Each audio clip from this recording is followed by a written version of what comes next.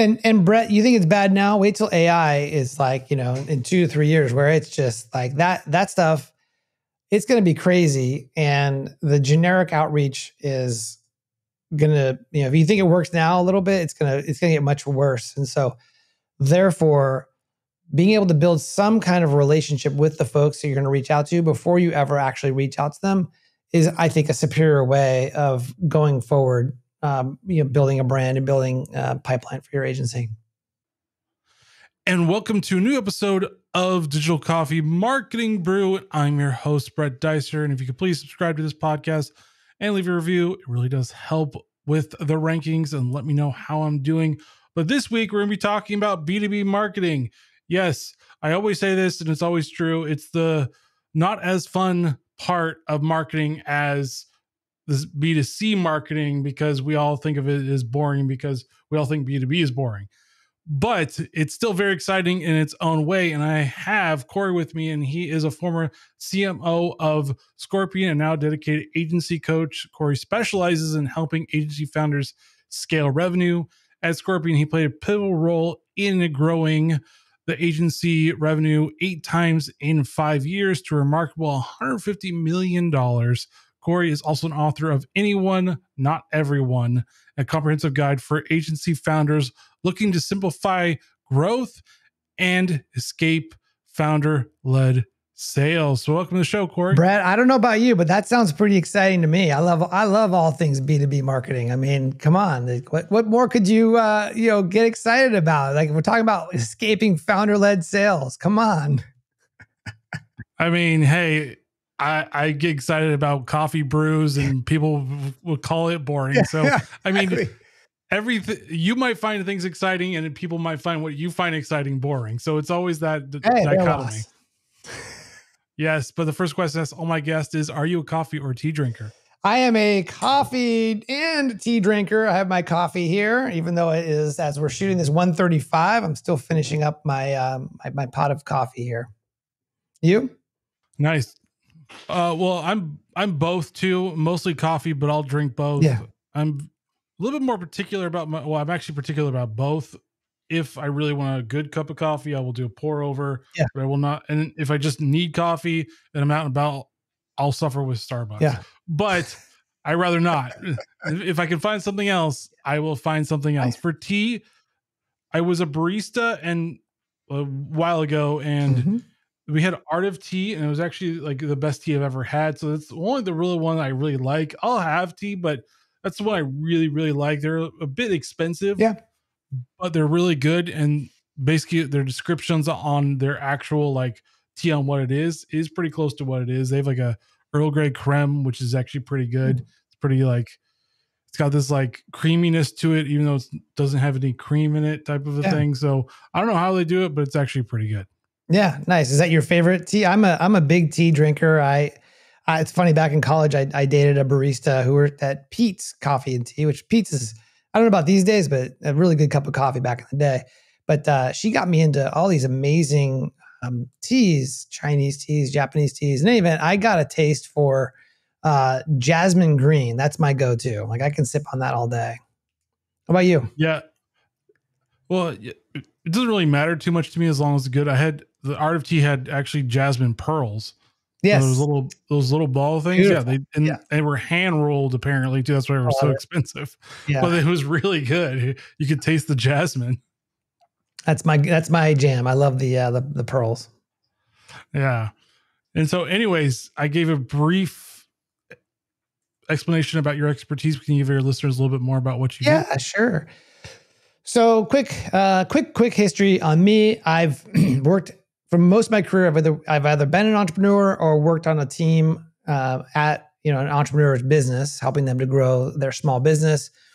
My experience is heavily in the sort of the sales and marketing aspect of entrepreneurship. For instance, out of college, I launched a business with my best friend and I. We raised $6 million to start a streaming media business. He was the CTO guy and I was the sales and marketing guy.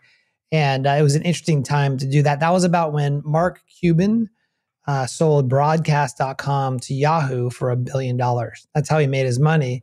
was about the same time that I started this other streaming media business. Unfortunately, we didn't have the same exit that he did, but it was still a good experience. I spent 17 years in the agency space, helping digital agencies grow. I recently left my last role at Scorpion, you mentioned in the intro, where I was a chief marketing officer. We grew from 20 million to 150 million in 6 years.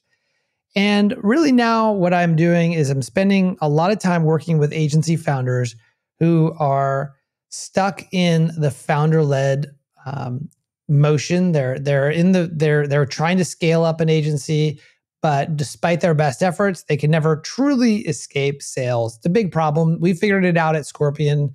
As I mentioned, we scaled it up.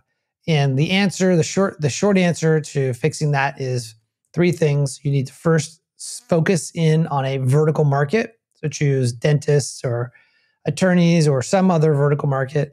Then position your agency so that you are a specialist in that vertical market. And then, and only then, should you start to do go-to-market strategies like inbound, outbound, conferences, those type of things. That's basically the work I do. Is I help them to transition from a generalist to a vertical market specialist. So, I mean, how do they, as you said, founder exit? Like, how do they exit from just being a sales guy to actually being a founder? Because that seems to be a hard transition. Because as a founder, you're kind of always told to always keep selling, to keep hustling, blah blah blah. But it doesn't seem to make sense if you're always hustling or if you're always selling. I think it's a great point, and I think there's nothing wrong with a CEO hustling and selling. Some CEOs are technical founders, i.e., they're like SEOs who turned into an agency owner, or sometimes they're more of the marketing and sales type who are great at networking, very extroverted, and so on and so forth. The challenge becomes at a certain point in a agency founder's life cycle of their business, where they have demands on their time that require them to not be as heavily involved in sales. And so somehow they have to find a way to get the same or better results from a sales organization at their agency without them intimately being involved. And what I've found in doing this for a couple of years now is that there's three things that keep them that keep them in the sales motion. Number one is not having a focus. And what I mean by that is that there are a jack of all trades. They'll do kind of a little bit of anything. They'll serve a large variety of different clients. And as a result of that, the actual sales conversation needs to be bespoke. It needs to, they need to be able to maneuver the conversation, be able to provide a very custom solution, and to have a sort of a salesperson do that confidently and effectively without overcommitting the agency or making false promises becomes very difficult. Right. And so that's number one, is the lack of focus. And the number two is having watery positioning. And what I mean by watery positioning is that most people who hire agencies are not technical buyers. They don't have a real good way to understand what makes your agency different than the other 10 agencies that are basically saying the same thing. And what ends up happening is that you end up competing on price, and you lose deals to lesser agencies who are more slick and are selling potentially snake oil, right? So the watery positioning always gets the founder right back in. The founder has to rely on their network to get those kind of deals going. And then the third thing, first one was lack of focus. Number two is lack of or having watery positioning. And the third one is just not having a clear or consistent way to generate more deals, more opportunity, more pipeline when the founder is not actively working their network and selling. I call it the peanut butter strategy. A lot of agencies kind of take their very small, typically marketing budget, and just kind of spread it all across a bunch of different channels and have a very generic message. And as a result, it's just not that effective. So that's those three things. When you have all those three things happening in an agency, which happens unfortunately quite a bit, the founder is always sucked right back into that sales role, because if they're not selling, the company or the agency is not getting new business. So how do they get stuck out of, or not stuck, but how do they get out of that role? How do they get unstuck from that role? Because I mean, it's easy to get stuck in it, because if you're doing it day in, day out, habits form. And then when habits form, you forget how to not do it. Yeah, absolutely. So I think most agency founders really don't want to, I would say, let me caveat this by, in a certain stage in an agency's life cycle, they genuinely want to get out of the founder-led motion as it relates to sales. They want to be able to contribute to sales and be a part of that, but not be dependent on sales. And so what agency founders will typically do is they will hire third-party cold callers or third-party email providers, or they'll do LinkedIn lead gen, again using these third-party services. They may even hire an SDR or a couple SDRs or even a sales leader. And it's only once those things fail that they realize that they need to focus. They need to niche down. And the specific kind of niching that I work with is finding a vertical market, which is an industry like I said, like dentists or manufacturers or attorneys or any of these type of industries that they can choose to become a vertical market specialist in. The formula that I talk about is having what I call deep specialization, having focus, which means saying yes to one vertical and saying no to others, so you can actually have some repeatability in your business. Number two is having the strategy, which is a massive action plan designed to give you a durable competitive advantage. Um, Warren Buffett talks about this idea of having a moat around your business, right? Having some kind of protective layer that's durable. And then when you become a vertical market specialist, you're able to build more of that moat. And then the third one is having empathy. This isn't typically talked about in positioning or in choosing a target audience. Typically, you look at a spreadsheet and you say, well, what's the biggest audience with the biggest spend? Let's go into that market. And the challenge is that there's no industry that hasn't been or isn't currently today, as we speak, being pursued by a lot of very aggressive agencies. And it's only those agencies that have committed themselves to not only be an agency, but also join that industry, that target vertical, as a member of that industry. And they've really, they have empathy for the buyer, they have empathy for the industry, that they're truly able to, they're truly able to differentiate and stand out as a trusted and reliable source. So they need to focus. It's a short answer. Number two, they need to have razor sharp positioning. This is where they're able to have to position their agency such that they are seen as a member of the community, that they are specialists, that they're experts in solving a specific problem for the people in that industry. And then they need to have a massive action plan to be able to generate leads and pipeline without the founder, which I've found there are 26 different tactics you can take at a vertical level to generate new pipeline. But most agencies are just, like I said, they're just doing the peanut butter strategy. They're trying to do a little bit of everything for everyone. Also the shotgun approach, as everybody else calls it as well, too, where you just shotgun blast. Yeah. Shotgun or I call it net fishing, right? Which is a term from, I forget his name, From Inevitable to Impossible. He's the author of that book. And what I talk a lot about is more about spear fishing, identifying who is a vertical market you want to target, that you have empathy for, you care about. But even then, within that market, who are the 20% of businesses that can provide the most value for your agency and drive the most revenue?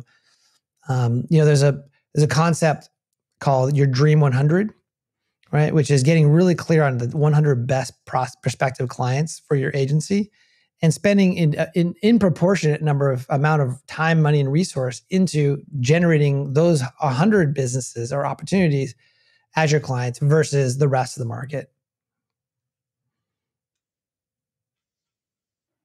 So it's not giving me like this long 1,200 word or 12,000 word message about how awesome you are and how you can help me edit my podcast videos. Even though I already know how to edit my podcast videos, I know how to do it. I spend time, and I'm like, you don't even know what I need. So you're just giving it to everybody. And it's like, stop doing that, because not everybody needs your stuff. And Brett, you think it's bad now? Wait till AI is in 2 to 3 years, where it's just like that stuff. It's going to be crazy. And the generic outreach is gonna, if you think it works now a little bit, it's gonna get much worse. And so therefore, being able to build some kind of relationship with the folks that you're going to reach out to before you ever actually reach out to them is, I think, a superior way of going forward, building a brand and building a pipeline for your agency. Yeah. So it's almost like that. So, I mean, talking about AI, should you use it for like information gathering of maybe some prospective clients, maybe on LinkedIn, but not really using it as like the push, the pitch, Yeah. maybe to help you Correct. create or draft the first pitch, and you look it over and be like, well, I'm going to change this, I'm going to change that, and like that type of thing. Yeah. I mean, I think AI is really good for, like getting, from a content development perspective, like a generative AI perspective, creating content kind of about 70 to 80% of the way there, depending on the quality of the prompt that you give it. But I also think about things like competitive intelligence, going in and asking ChatGPT to analyze, let's say, your top 5 competitors, try to understand like what is their primary focus from a positioning and a messaging perspective. I think that's a really smart way to use those tools, because it can take a whole bunch of data and summarize a lot of that data in a way that requires a lot more effort from a human perspective. So with just a couple of prompts, I could be able to get a real sharp image of exactly what my competitors are saying and how they're positioning themselves, so that I could find some white space in the market to talk about how we're different than the rest of the companies that are competing for the business. And almost like what I do is I use AI to cut up the video content and then share it on that, because that's easier to do, and that's not really pushing, and you're using AI in a better way than just send me or push out 10,000 pitch notes or pitch messages to all these people and you hope to get one. Exactly. I mean, I'm a podcaster too, and being able to have it suggest show notes and timestamps and even titles of podcasts. Half the time it's not spot on, but it is a really great start. It's like I said, like 70%, 78% of the way there. Sometimes worse than that, but it allows me to really focus on fine tuning versus coming up with just the source material in the first place. So it's very powerful. And so, I mean, talking about that and talking in general about kind of the economy where we're at, where inflation has really just hit businesses, hit everybody really, really, really hard. And let's say you're an SaaS business. How do you like pitch that where a company will say, well, we need your service and we'll pay this much money, because everybody's looking at all that at their bottom line and be like, well, do I need this recurring service charge? How do you use the empathy or use your connections to keep them going, being like, look at, this is what we're doing, this is how we help you out? Is there ways of doing that? Because I'm pretty sure every business is looking at their bottom line going, what can I cut? Yeah, I would say a really powerful way to leverage AI in that regard from an operations perspective is for it to create something they're called SOPs, standard operating procedures, right? You could feed it video, you could feed it a bunch of text, and have it spit out a standard operating procedure. And the idea behind a standard operating procedure, it's real simple. You give a procedure, which is on a document, you give it to a new person. If they follow the specific steps in order on the piece of paper or on the digital piece of paper, they're going to get the same outcome every time. And so as a result of that, you don't need to rely on more expensive folks who have a lot of experience and a lot of judgment. You take the judgment out of it, you create a process, and you're able to reduce your overall overhead, potentially leverage things like resources overseas where the cost for those services are less, but you know you're going to maintain the high level of quality because you are using a standardized process versus leaving it up to people's judgment. So that's a really powerful way to leverage it as well.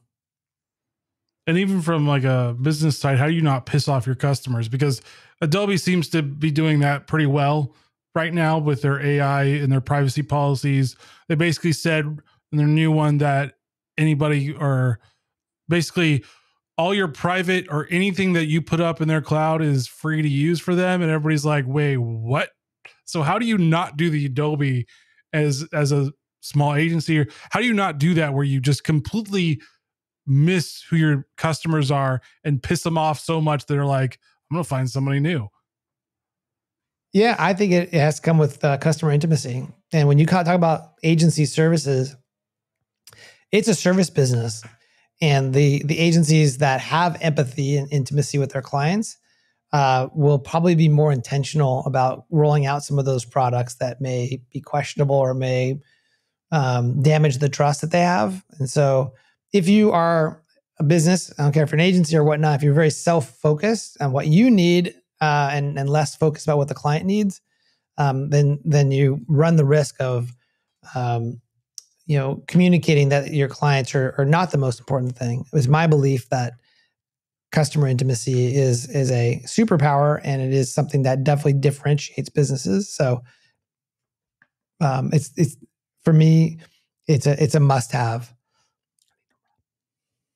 Should you like use some super users to be like, hey, we're going to do this update. What do you guys think about this before you completely roll it out? Because I feel like a lot of times things can be avoided without you doing it to the entire public. Well, a strategy is, this is the last question. Unfortunately, I'm going to have to jump after this, but a strategy to do that is something that's called a client advisory board.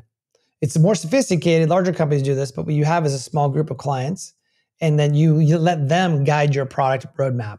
You say, hey, we have these ideas, clients. What do you think about them? Are they good, the bad? Or, hey, we want to roll this out, but what do you think, right? So you get that feedback from that sort of the intimate group of clients who care about you and your success before it ever goes to market. All right. And the final question is, where can people find you online? Go to my book, anyonenoteveryone.com. And there you'll be able to download a free version of the audiobook so you can start listening today. All right. Thank you, Cory, for joining Digital Coffee Marketing Brew and sharing your knowledge on B2B marketing. Absolutely. Thanks for the opportunity, Brett. We'll talk soon. Yes. And thank you, as always. Please subscribe to this podcast on all your favorite podcasts. Leave a 5-star review. It really does help with the rankings. Let us know how we're doing. And join me next week as I talk to another great thought leader in the PR and marketing industry. All right, guys, stay safe. Get to understanding your business and escape the monotony of just selling all the time. And see you next week. Later.